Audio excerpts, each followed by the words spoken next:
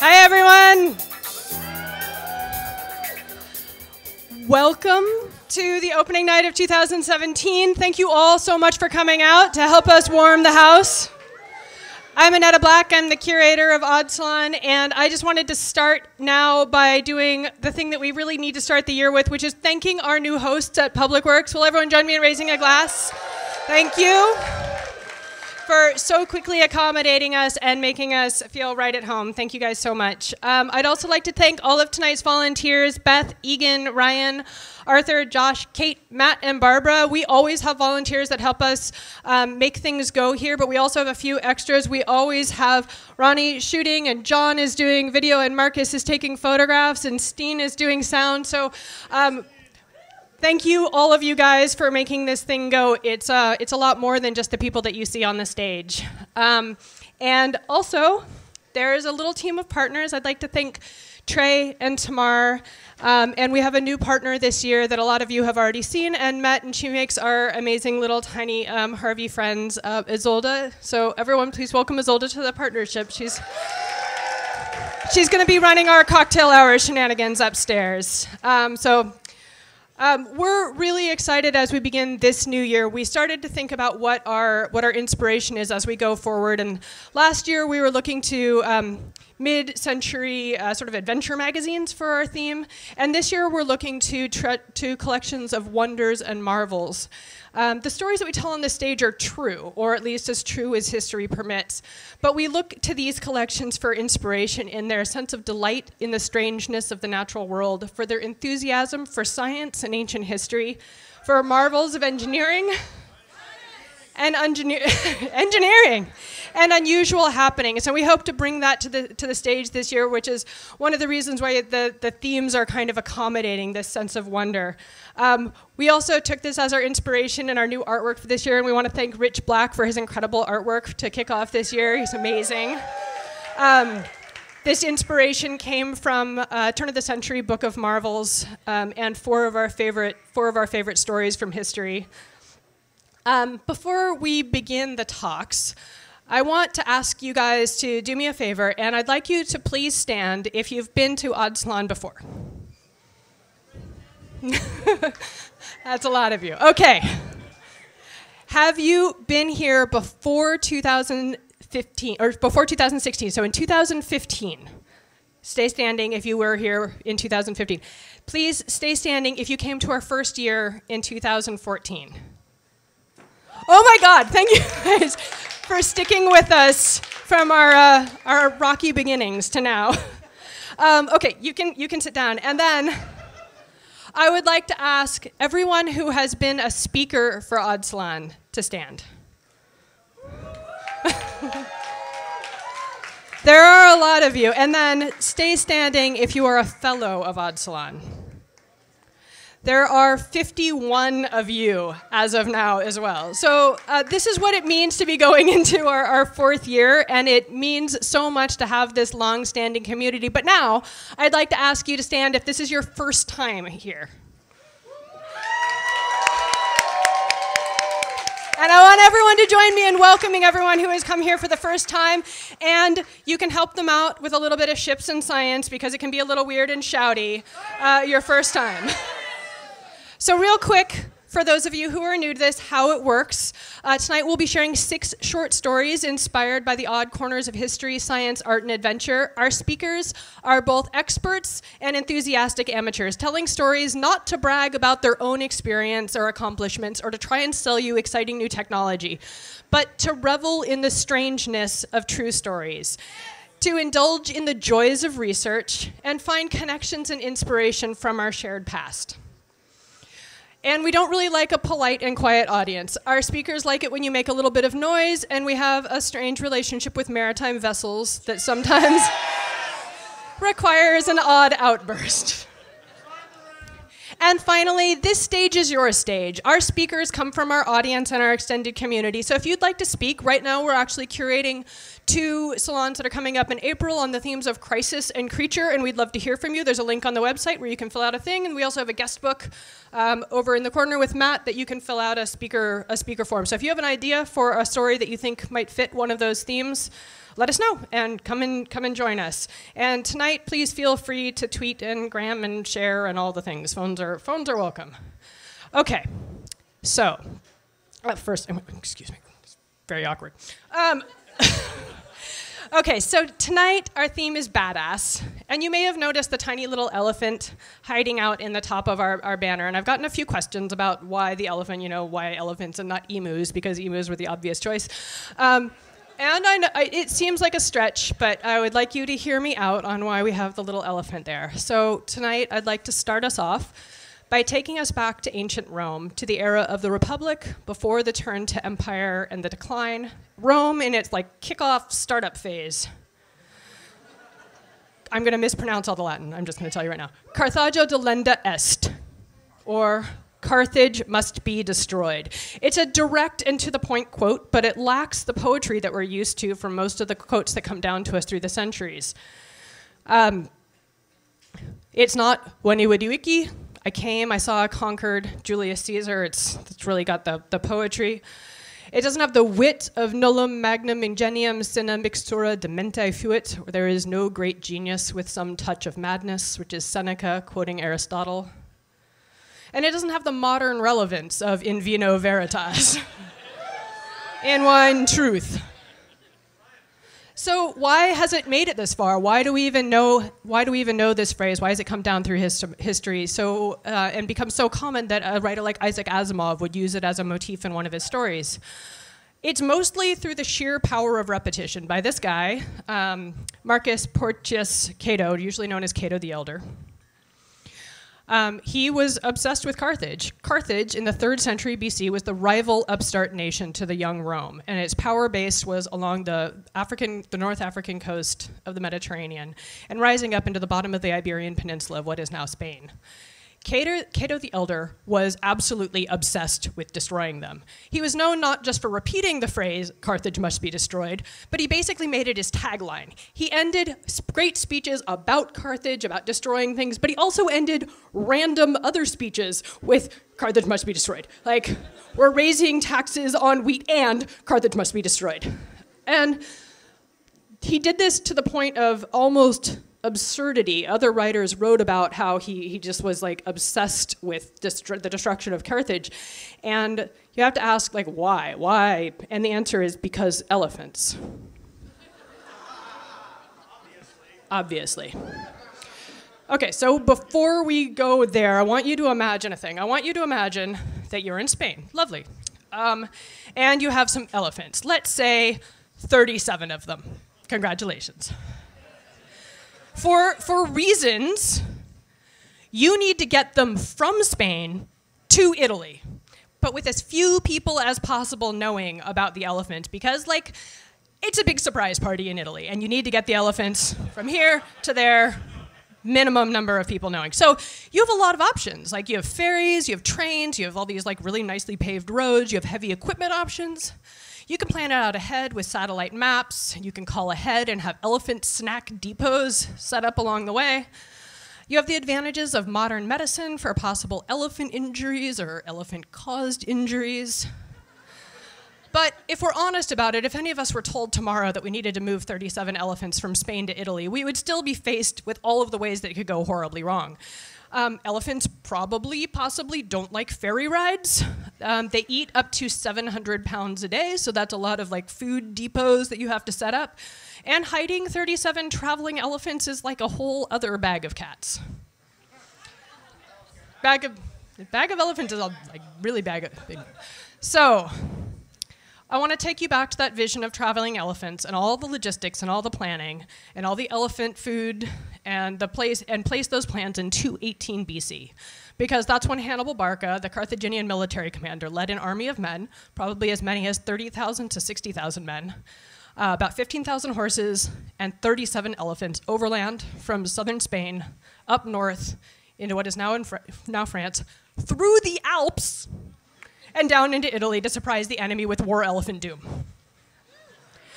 It was the memory of these unlikely elephants that drove Cato to madness. I mean, if we don't destroy them now, what are they going to come with next? It's going to be emus.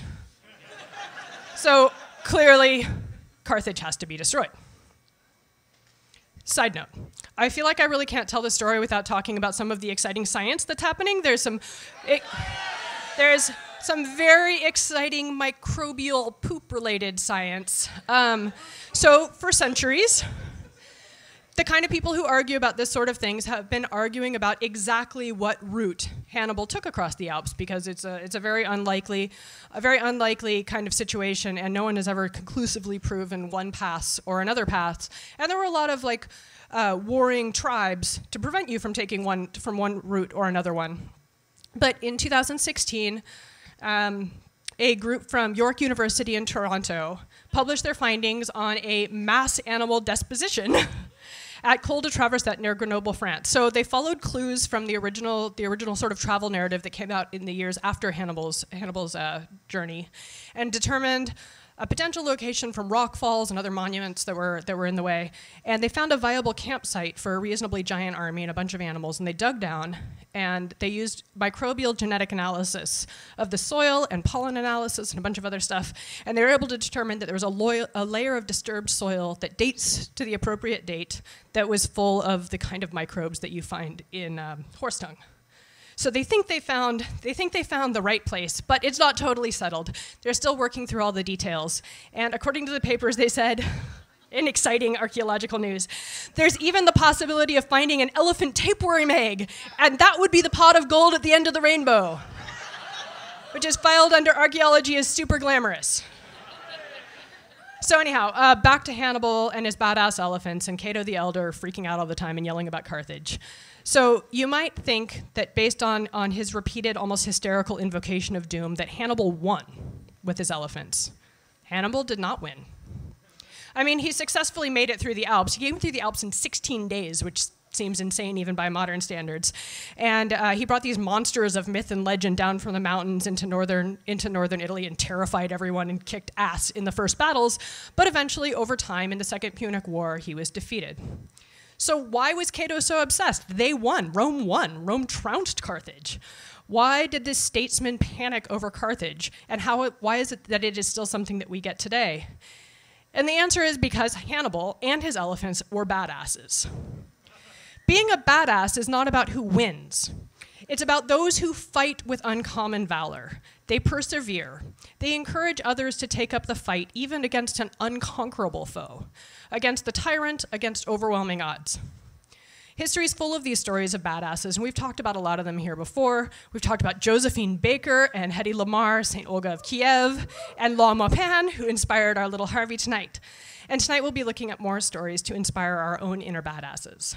So the invocation that I would like to begin this evening with is not only the echo of the memory of elephants, that is, Carthago delenda est, but the phrase most often attributed to Hannibal, purportedly, when he was challenged by his generals at the foot of the Alps about how exactly they were going to make their way through.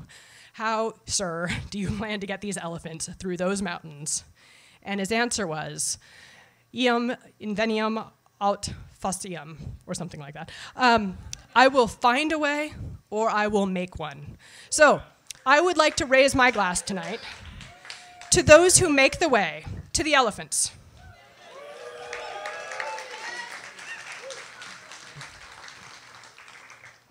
So, it is my very great honor to welcome this evening's speakers to regale you with stories of daring and honor and reckless adventure and angry birds. Please welcome Leonard Apeltsin, Eva Galperin, Stuart Gripman, Justin Quimby, Seth Rosenblatt, and Casey Selden to the stage this evening.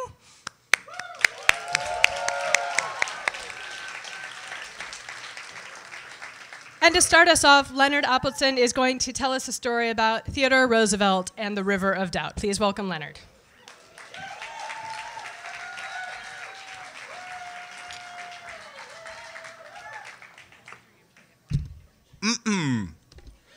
Friends, our tale begins in 1912, when two-term President Theodore Roosevelt was running for an additional third term.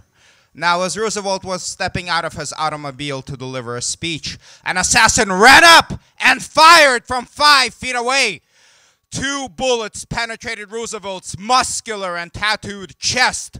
Roosevelt proceeded to open his jacket, revealing this bloodied shirt. He then exclaimed, "It takes more than that to kill a bull moose!"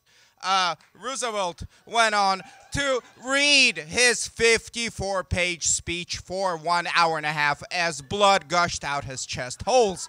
Why? Because the man was obviously a badass. We're talking about a guy that had ridden a horse into battle, busted up the railroad truss, and had gone blind in one eye while boxing in the fucking White House.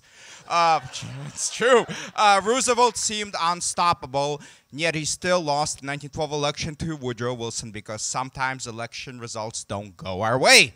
Yeah, Roosevelt was absolutely devastated by that loss, and he dealt with that devastation the only way he knew how, through physical hardship and danger. Roosevelt resolved to travel deep into the Brazilian jungle. He would cross the mighty Amazon, but he wouldn't do it like some tourist punk, going down a well-trodden trail. Oh no! He resolved to go down a completely unknown river, the Rio de Duvida, the river of doubt. So called because nobody knew where it led or how many hundreds of miles of jungle terrain it kissed and crossed. This was a black spot on all maps. The river had only been discovered in 1909 by Colonel Candido Rondon, Brazil's greatest explorer. Now, in his 1909 expedition, Rondon had stumbled upon the start of the river, but he had to turn back because at this point, nearly a quarter of his men were dead. Rondon's expeditions were actually infamous for their very high casualty rate. Despite this, or maybe because of it, Roosevelt decided he would team up with Rondon. They would traverse the unknown river together and put it on the map. When friends and family heard of Roosevelt's plans, they were horrified. They were pretty sure that the 55-year-old ex-president with no jungle exploration experience would not be coming back alive. To this, Roosevelt responded, "I have had my full share. And if it is necessary for me to leave my bones in South America, I am quite ready to do so." On February 27th, 1914, after 2 months of rigorous overland jungle travel, Roosevelt reached the opening to the River of Doubt. He was accompanied by his 24-year-old son Kermit, by Colonel Rondon himself, and not like the frog. Although, yeah, who am I kidding? We're all thinking of the frog. He had like 19 other men by his side. As they paddled off in their 7 dugout canoes into the unknown, Roosevelt began to realize for the very first time that his expedition was in serious, serious trouble. You see, the expedition's quartermaster had been this man, Anthony Fiala, who would go down in history as the most incompetent explorer of the 20th century. Fiala had led a 1904 expedition to the North Pole that ended in total disaster. He and his men got stuck in Arctic ice for 2 cold years, mostly due to his incompetence and poor planning. In a similar vein, as Fiala was picking out supplies for the Roosevelt-Rondon expedition, he packed plenty of fancy teas and sweet, savory jams and lots of condiments and containers full of olives, but he packed very little meat. And by the time the food shortage was discovered, it was way too late to turn back. Roosevelt began to realize that he might run out of food before he ran out of river. He would have to go down the River of Doubt as quickly as possible in order to, not starve. But there was a problem with going down the river quickly. This is an actual photo taken during the Roosevelt-Rondon expedition. The River of Doubt is not a friendly river. It twists and turns to some exceedingly violent rapids. Normally, protocol dictates that when you're exploring an unknown river and you encounter rapids and you don't know where the fuck they go, you park your canoes on the side of the river, lift them up, and carry them to calmer waters. This takes time, particularly if your canoes, like Roosevelt's, weigh 800 pounds each.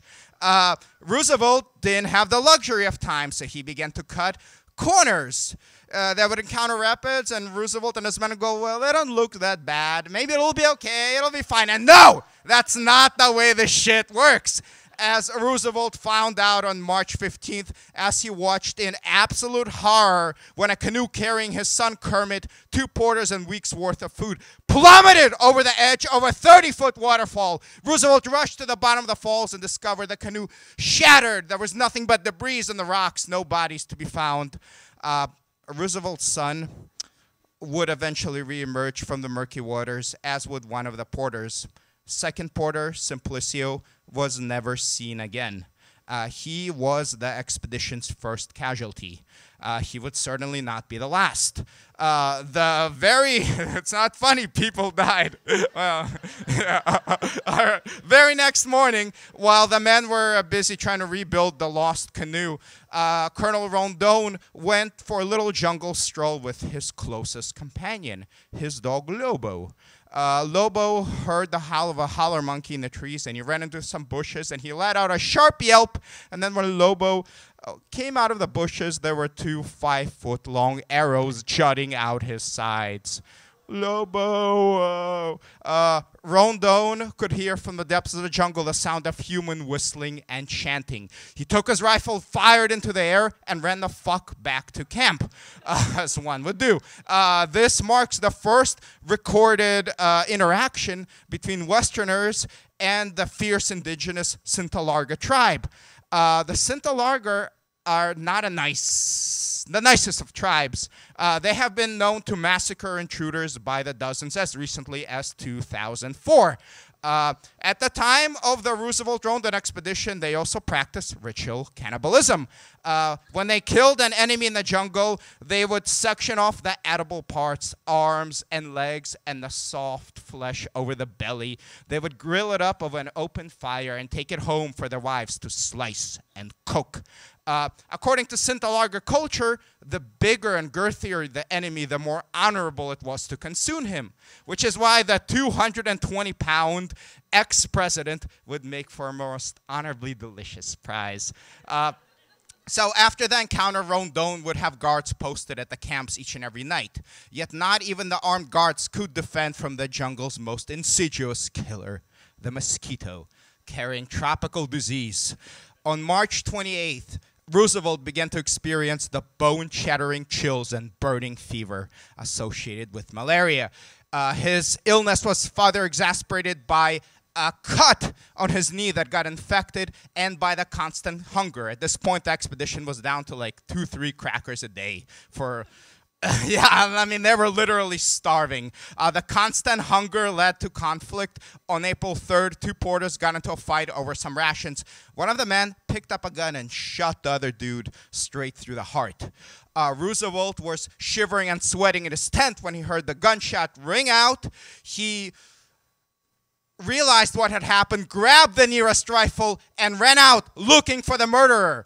Roosevelt was overheard to pronounce, and I quote, "He who kills must die." The murderer, fearing the worst, ran off into the jungle, and Roosevelt was unable to carry out his summary execution. The leaders of the expedition made the call to leave the man behind, abandoning him to what was surely a grisly and lonely jungle death. The horror of all this violence basically obliterated the rest of Roosevelt's health and strength. The very next night, he collapsed in total delirium. In a semi-conscious state, he began to recite over and over and over again a single stanza by the mad poet Calvin Coleridge. In Xanadu did Kubla Khan a stately pleasure dome decree, whereof the sacred river ran through caverns measureless to men, down to a sunless sea.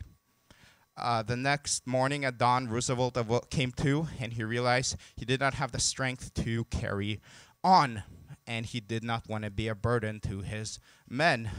Roosevelt always carried with him a vial filled with a single lethal dose of morphine, and he decided to swallow the poison now. He called Rondon into his tent to make his goodbyes and said, "The expedition cannot stop. On the other hand, I cannot proceed. You go on without me." Rondon looked Roosevelt in the eyes and calmly replied, Let me point out that this is called the Roosevelt-Rondon expedition, so we cannot possibly split up. Rondon and his men convinced Roosevelt that if he offed himself, they would be forced to carry his heavy, rotting carcass through the jungle back to civilization. And Roosevelt hung on. By some miracle, on April 15th, they encountered some rubber tappers on the lower edge of the river with whom they could trade for food. I cannot emphasize enough that they would have been fucked. Without that, they were out of food. They would have been dead. So through sheer luck and sheer willpower, the men survived. Roosevelt and Rondon successfully mapped the River of Doubt, all the 400 miles it covered, and the River of Doubt was renamed by the Brazilian government to the Rio Roosevelt. This is a photo of the naming ceremony, and I want to point out how thin and haggard Roosevelt looks. The man had lost over 50 pounds over the expedition, and his health would never recover, and 5 short years he would be dead. Many historians believe directly as a result of the expedition. Upon learning that in 1919 Roosevelt had passed on in his sleep, the sitting vice president was heard to say, "Death had to take him sleeping, for if Roosevelt had been awake, there would have been a fight." So these are powerful words, but to me they don't quite ring true, because as we all know, out on the River of Doubt, Roosevelt had nearly taken his own life. I mean, look guys, the man was undoubtedly one of the biggest badasses of history, yet even he was nearly destroyed, nearly broken by the infinite horror of the jungle. And yet he persevered. He carried on. He reached his river's terminal point, which is why I would like to raise my glass and offer up a toast to conquering our rivers and doing away with all internal doubt. Cheers!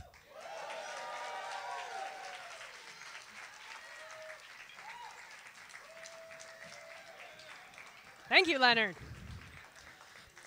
Okay, so when we began this, I asked all of tonight's speakers to tell me the most badass thing that they've ever done. And Leonard told me that he was in the Amazon himself, and he was bitten by piranhas in the Amazon. But not only that, he also once screwed up skydiving and plummeted to the earth. So that's 2. I'm not sure if that's badass or just like lucky to not be dead. And then the third one is that he illegally trekked to a monastery in Tibet while dodging Chinese military outposts. So that's pretty good. There are slips of paper that I think Isolde has around for you to tell us your most badass moments. I'm going to read a couple of them. One of them is that said, "I wrecked my bike as a kid and completely knocked myself out and woke up and continued on my day." And somebody else wrote that they pulled out one of their own teeth in order to intimidate a member of a rival volleyball team. Very impressive. Very impressive. That's a commitment to the gig. Okay. Now I would like to welcome to the stage Eva. Eva was once attacked on the street by a stranger after dark. He punched her, and she punched him in the throat, and he ran away. Please welcome Eva to the Badass stage.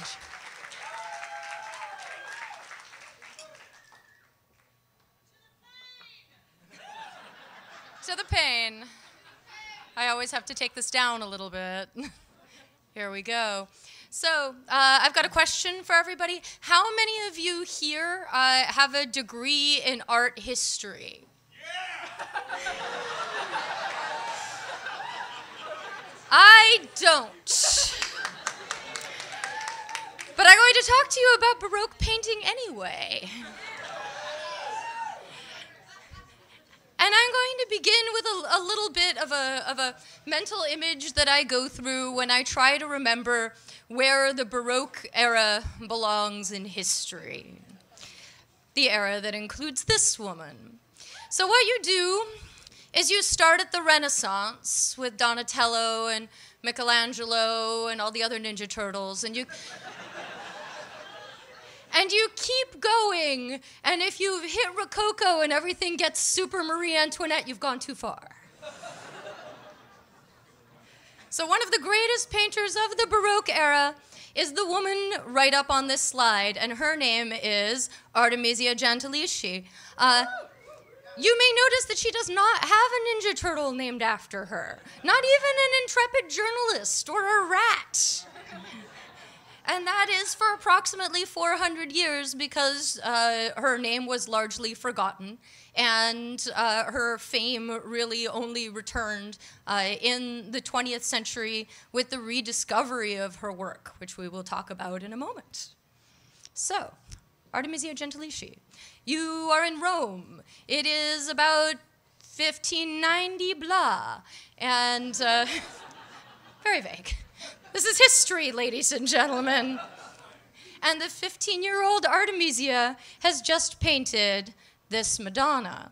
The Madonna on the left is believed to be Artemisia's first painting, unsigned, completed very young.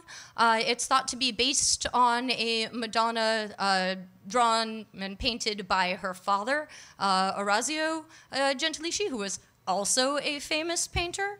There is also some argument that it might be the Madonna on the right. But either way, this is some pretty advanced stuff for, say, high school age. Let me tell you, I was mostly doodling on my binder at the age of 15, 16. She was already kicking some very serious ass.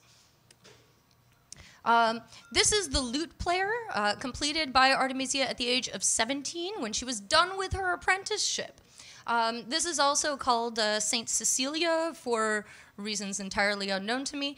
Check out the non-idealized appearance and high contrast chiaroscuro influenced by Caravaggio. As usual, the attribution is kind of muddy, and some art historians who don't believe that Artemisia was a great painter are like, oh, this is totally her dad's work. You know, because it's super advanced.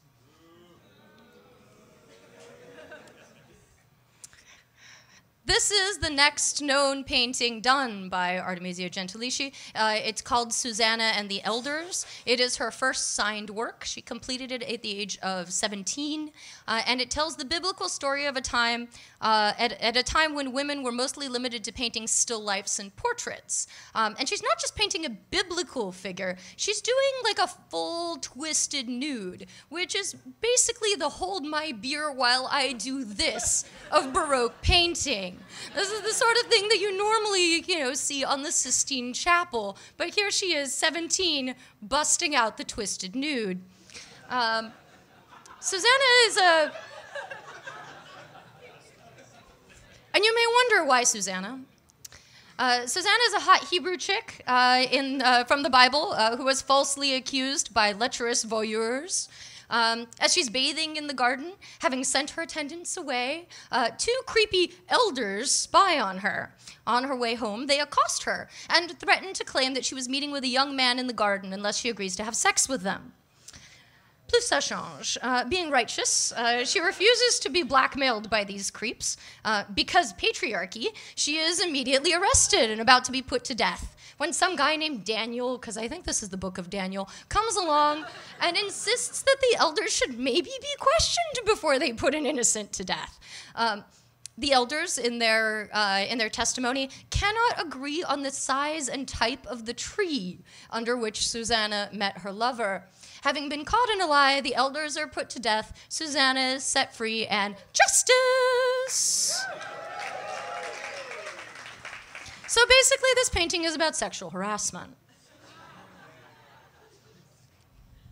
To show you how different Artemisia's approach to this whole Susanna and the Elders thing, this is the same subject painted by Guido Reni in 1620. See how much less annoyed Susanna looks? Clearly, this was painted by somebody who had never been harassed by elders. Here's the same subject painted by Alessandro Allori a few years before, where Susanna has gone from annoyed to flirtatiously removing the elder's head from her crotch. Now, right around this time, Artemisia is spending a lot of time thinking about sexual harassment by elders because she meets Agostino Tassi, the guy who made the painting up here. This is the Fleet of Aeneas. It's sort of a seascape. He also does a lot of sort of really boring stuff with perspective. He worked in Rome with Artemisia's father and spent a lot of time around the Gentileschi house. Orazio allegedly asked his friend to tutor his young and talented daughter, and he obliges by spending months harassing her, and when he finally manages to get alone with her, raping her. So, Artemisia later gives a very detailed account of the rape, which I think we really don't need to get into here, and it included her grabbing a knife and saying that she would kill him for dishonoring her. So she felt a little strongly about this. What does this human garbage fire do next, I hear you ask? He promises to restore her honor by marrying her. And this is tricky because he's already married. But Artemisia is 17, so she believes him. And they have a few more sort of consent-y encounters until after months of, I promise I'll marry you, baby, she's finally had enough. And Tassi says it's never going to happen. And the Gentileschi say, I'll see you in court. So the Gentileschis take Tassio to court for the rape. We know a lot about this because this trial, most of this transcript still exists. It was published in Italian in 1981 and English in 1989. And if you think rape trials are tough on victims now, they've got nothing on 17th century Rome. Where Artemisia was subjected to repeated public gynecological exams in order to prove that she was no longer a virgin and forced to endure judicial torture. You may ask yourself, what is this judicial torture? She had to go through the ordeal of the Sibyl, or Sibelle. Sibelle? I'm going to ruin a lot of Italian over the course of this talk. So this torture involved placing cords around each of the victim's fingers and tightening them around the joints with slip knots until they started to crush her fingers. The theory was that the victim would be unable to lie when forced to testify in such a manner in front of their alleged abuser. Artemisia sticks to her story, even raging, "This is the ring you give me? These are your promises?" And I have to admit, I am super impressed by anyone who can manage sarcasm while being tortured. Tassio, in a move that will surprise no one, was not subjected to torture at all. So, let us take a moment to appreciate Agostino Tassi, human garbage, because he starts lying like the gold medal champion in the lying Olympics. He insists that not only did he never have sex with Artemisia, he's never been alone with her in her house. He accuses every other man in sight, including her father, of having screwed her instead. He says Orazio whored her out to his friends for as little as a loaf of bread. He calls Artemisia an insatiable whore and calls in his friends to testify that they've slept with her. He insults her skills as a painter, saying that Orazio brought her in as a tutor because he had to teach her perspective. The lies get so bad that the judge starts publicly berating him for his flights of fancy. So, we're not done. Tassi was convicted, but he got off lightly.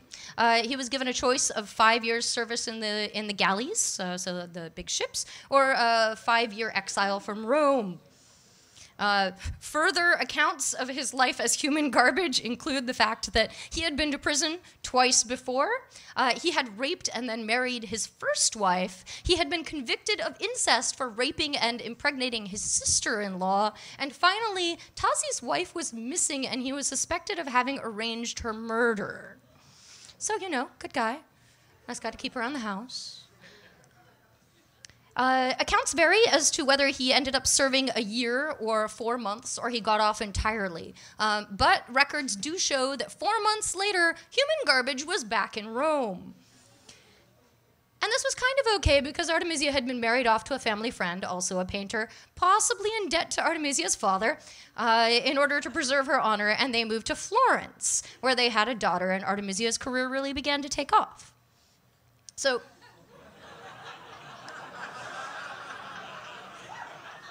it's like you've guessed the next part. So this is Judith slaying Holofernes. Holofernes? I promised I would mess up a lot of things. By Caravaggio. It was painted in 1599. The story of Judith, much like Susanna and the Elders, was a very popular one for biblical paintings. Holofernes was an Assyrian general who was about to destroy Judith's hometown of Bethula. Judith, along with her maidservant, sneaks into Holofernes' tent when he's passed out drunk and chops off his head. She brings the head back as a trophy to the townspeople, because she's dope. And the townspeople go on to victory over the leaderless Assyrians. Caravaggio was a big influence on Gentileschi, as you will see in a moment, but she painted her own version, and it looked like this.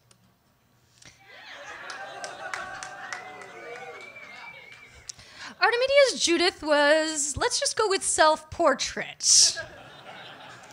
And while we don't have any extant portraits of Agostino Tassi, human garbage fire, let's just say there was a strong resemblance. Both paintings are strongly realistic, employ chiaroscuro, but Caravaggio's Judith is squeamish and a little grossed out. It's almost like Holofernes' head pops off by accident. In Artemisia's painting, Judith is really putting her back into it, while her maid holds the guy down. There's blood spraying everywhere, and the expression on Artemisia's face is described by her premier biographer as a cathartic expression of Artemisia's private and perhaps repressed rage. I'm going with not so repressed. The art critic Tom Lubbock refers to this as a slasher painting. For years, this painting was hung in the shadows of the Uffizi Gallery in Florence so as not to shock audiences. In Florence, Artemisia was a big success. She was the first woman accepted to the Academy of Arts and Drawing, which is pronounced in Italian and which I will not pronounce in Italian. She maintained good relations with the most respected artists of her time. She gathered the favors and protection of influential people, including Cosimo de' Medici, the Grand Duke of Tuscany, and the Grand Duchess, Christina of Lorraine. She had a lengthy written correspondence with Galileo Galilei, a guy that may have come up once or twice in these talks. And during this time, she painted a second version of Judith, as well as this self-portrait of herself playing the lute while looking spectacularly unimpressed. Unfortunately, her painter husband had a habit of spending all the money, so they split in 1621, and she returned with her daughter to Rome. In Rome, her work continued to be respected. She was associated with the Academy of Design, where she was celebrated in a portrait carrying the inscription, lots of Latin here. I'm not even going to try. To paint a wonder is more easily envied than imitated, which is to say, hate has gotta hate. Visiting French artist Pierre de Monstier, made this black and red chalk drawing of her right hand while in Rome in 1625. And while she was respected in Rome, the really big commissions, church altars and such, just didn't come rolling in. Maybe there just weren't a lot of available church altars at the time. She moved to Venice for a few years, then Naples. And in Naples, she really settled in and started working on her first paintings in a cathedral in Pozzoli.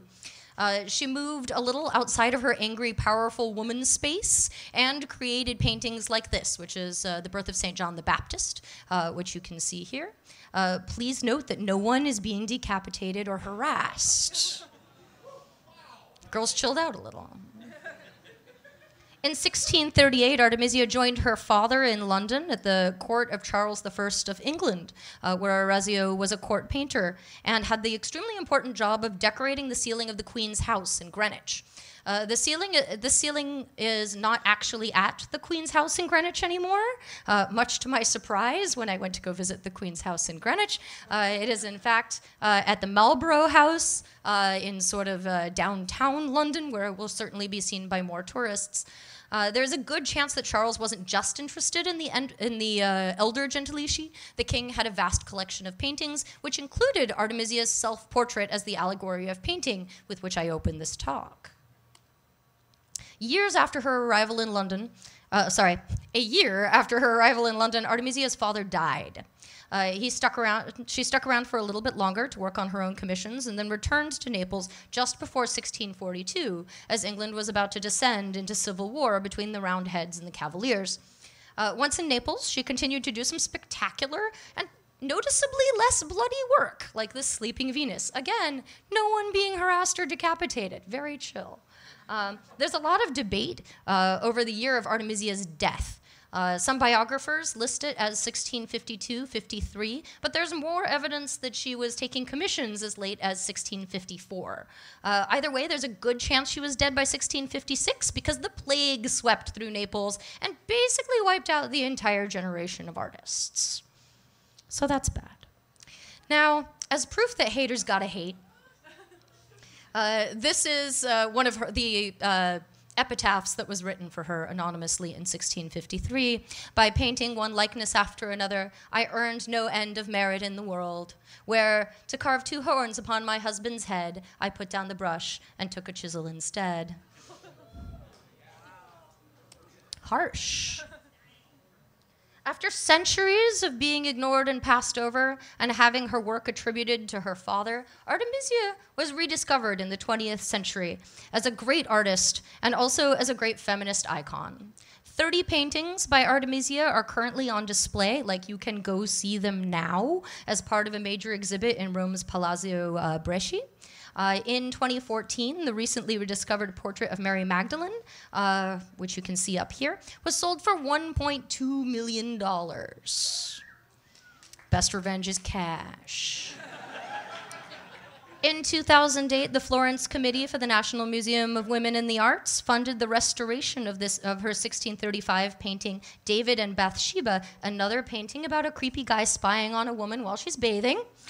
The work had hung in the Grand Duke's apartment in 1652 and had been languishing in the Pizzi Gallery storage deposits for centuries, where it had been badly damaged because it had been stored improperly.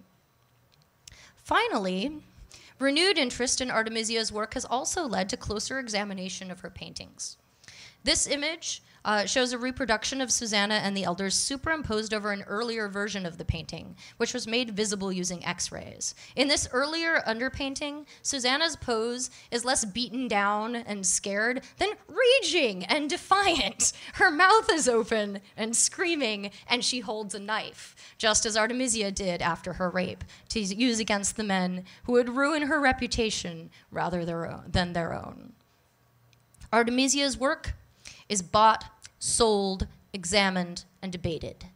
Agostino Tazi's works are largely ignored. His seafaring paintings and technical perspective are considered unfashionable and boring. If he is remembered at all, he is remembered as a rapist and epic garbage person.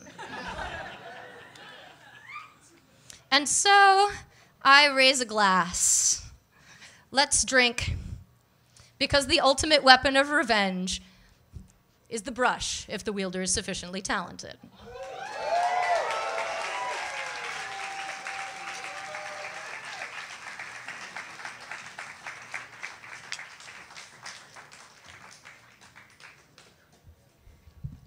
I didn't hear anywhere near enough callbacks for epic garbage fire human. We need to work on that. It's a lot of syllables, but we can do it. Okay, so we're going to have one more talk, and then we are going to have a cocktail break. So really quick, I'm going to read a couple more of these entries into your own most badass moments. Really quick, once when I was a waiter at a fancy restaurant, I caught a wine glass by the stem while balancing a tall tray of plates without dropping anything, which is very impressive. We have another one that may sound familiar to some people in this particular city. I sold everything I owned and moved across country by myself to the most expensive city in the world where I knew no one and had no job lined up. It's fucking badass.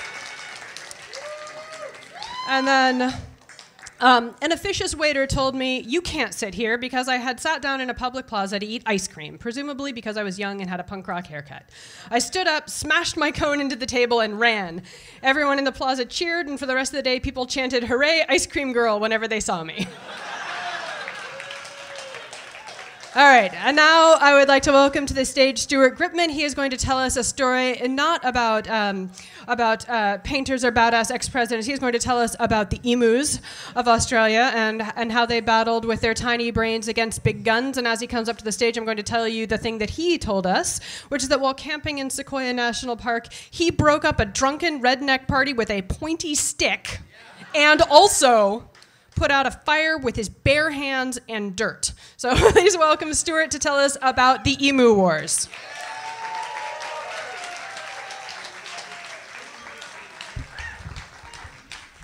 Thank you. What she didn't tell you is that those two things happened within an 8-hour span, and the testosterone surge lasted 3 weeks. It was amazing. It was the highest I've ever been. So, bringing it down a notch. What you see before you is the coat of arms of the nation of Australia. And I don't know a lot about coats of arms, but I imagine most countries don't put like wimpy-ass animals. I don't know that anyone has a vole or a shrew on their coat of arms. And the majestic creature you see on the right there is the native emu. And the emu earned its place on the coat of arms by being tough, by being fast, and by having enough power in its kick to literally shatter your bones.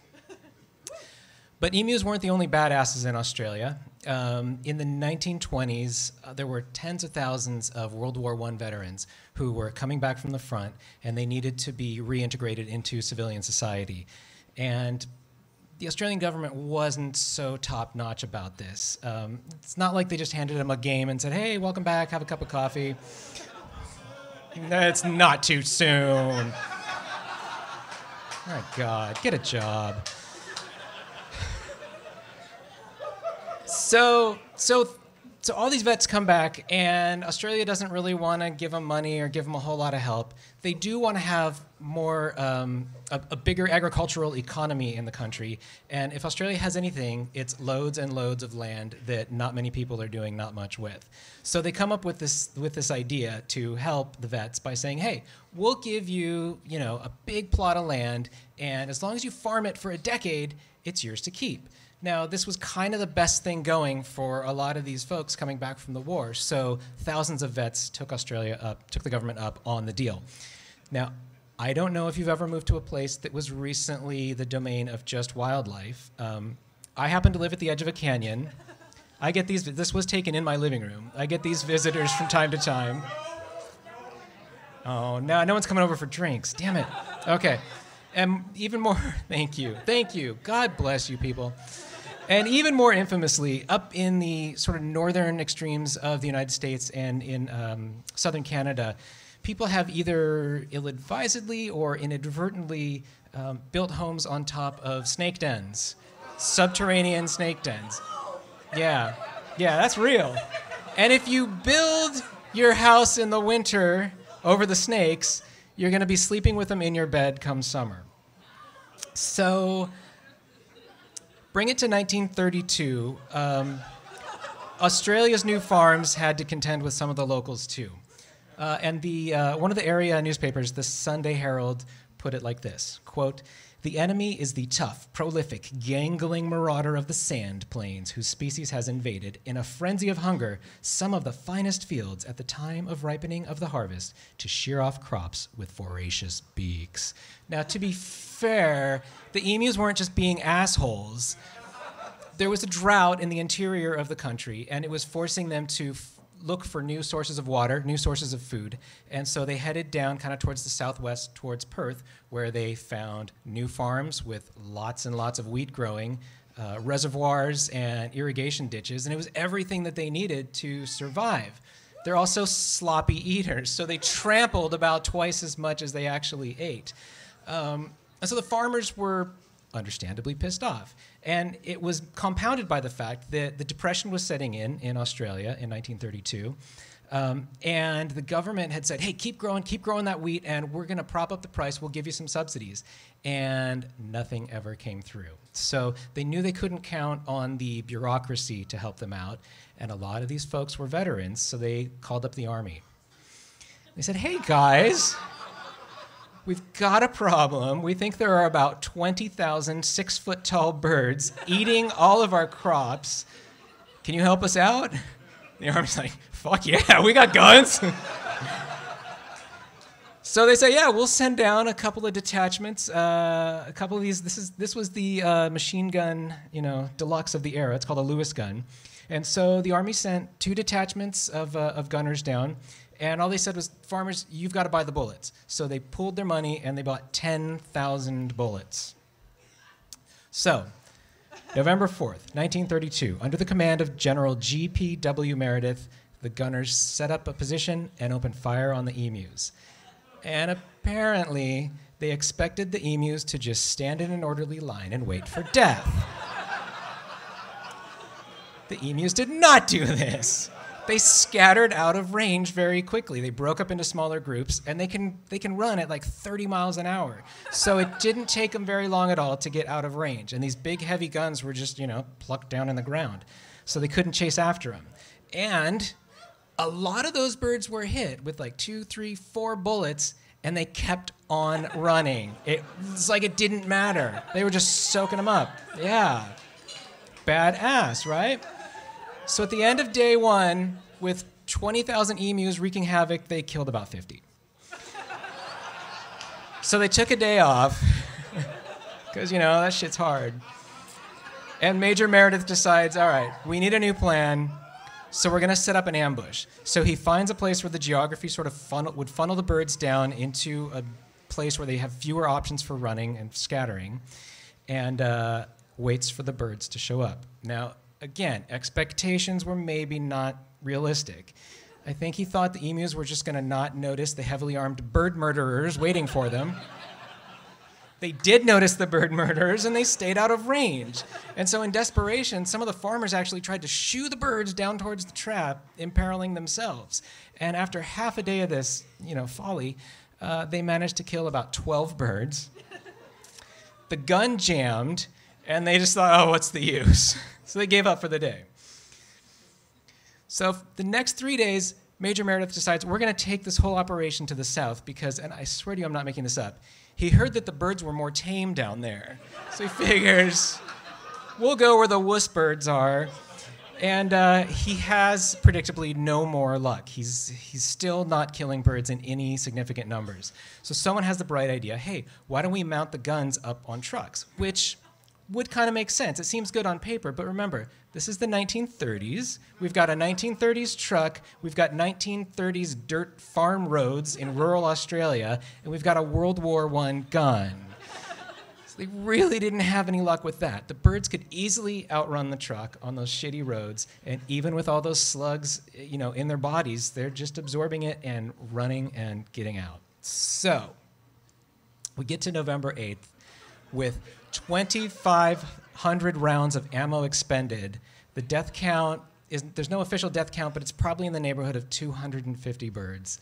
The Army, realizing that this is a complete fool's errand, recalls Major Meredith. But in his official report for this period of the Emu War, he makes sure that we know no Army troops suffered casualties in the fighting. God bless them. Thank you for your service.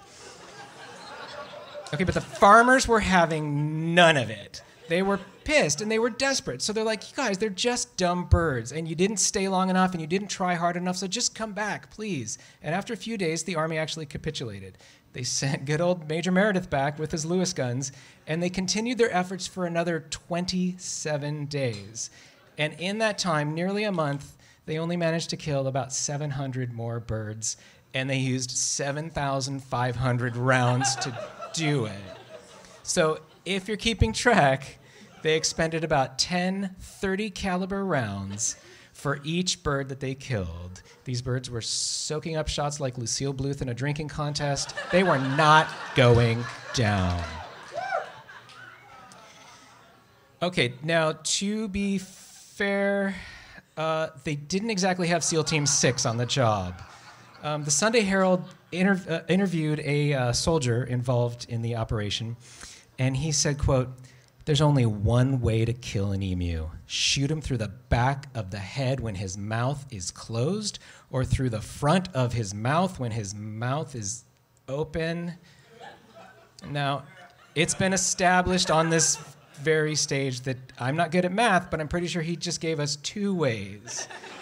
And I'm certainly not a veterinarian, but I'm having trouble understanding why, if you shoot an animal through its head when its mouth is closed, that's a kill shot. But if he just opens his mouth, it's a survivable wound. But it was G.P.W. Meredith who sort of put most succinctly just how badass these emus were when he wrote, quote, "If we had a military division with the bullet-carrying capacity of these birds, it would face any army in the world. They can face machine guns with the invulnerability of tanks. They are like Zulus whom even dum-dum bullets could not stop." And in case you're not, a dum-dum bullet is like a flesh-destroying, explode-on-impact kind of thing, and you just couldn't kill him. And full disclosure, that is not G.P.W. Meredith. I couldn't find a photo of him. That is, in fact, a soldier from the era, and he's pretty good looking, right? So, I mean, I'm straight, but I could get a man crush going for that guy. So after military failure, finally, a bounty system was set up instead, which was effective in bringing the emu numbers down somewhat, but it never really stopped them. And eventually, Australia turned to fencing to protect their crops from emus, and later still initiated a hunting ban so that neither hunters nor farmers nor army soldiers can shoot at those emus. Not that they cared, because you can shoot these badass birds all you like. They've earned their place on that coat of arms, and you're not about to get rid of them. So, to the emus, and death to Carthage.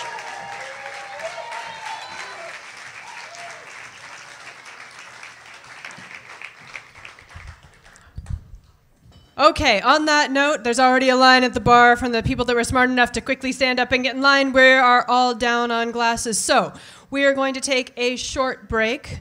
A couple of things really quick.